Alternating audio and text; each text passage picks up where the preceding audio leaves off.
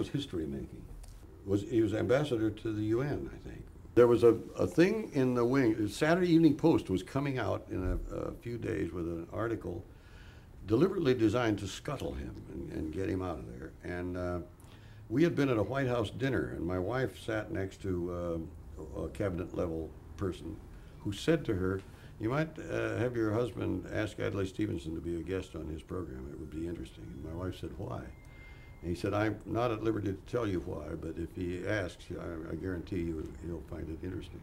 So she told me. So I called Stevenson, and he said, yes, he'd like to. His people said, yes, he'd be glad to do it. And I said, what about Thursday or something? I remember.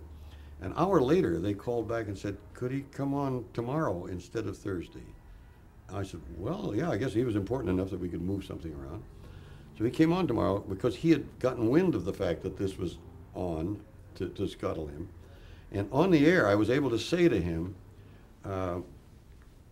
because I knew by then what it was, and I said, this move on the part of the administration to unseat you, I said, do you have any, do you think there's any substance to that, or do you think that you'll get a vote of confidence from the administration? And Stevenson said, I can't speak for the administration, but I'm sure if fairness prevails, and so he goes into his spiel and everything.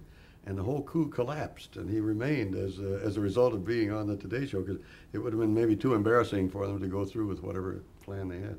That's one of the few times that I've had a pivotal point in some historic event.